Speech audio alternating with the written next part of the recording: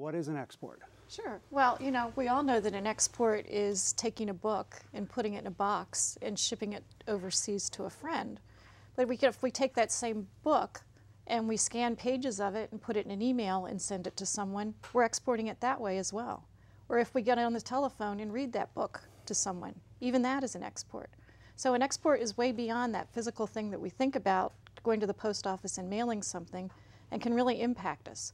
There's also what's known as a deemed export, and these are particularly problematic for universities because a deemed export is when you disclose information to someone who's not a U.S. citizen or U.S. person.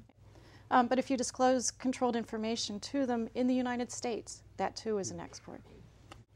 Why there are export controls?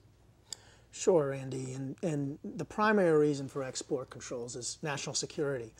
These rules, which are quite broad, are meant to protect Americans. They're meant to protect our allies and to prevent harm from coming to the United States. That's the primary reason. There are also other reasons the government has export controls, and that can include protecting certain foreign policy interests against certain countries, as well as protecting U.S. economic interests.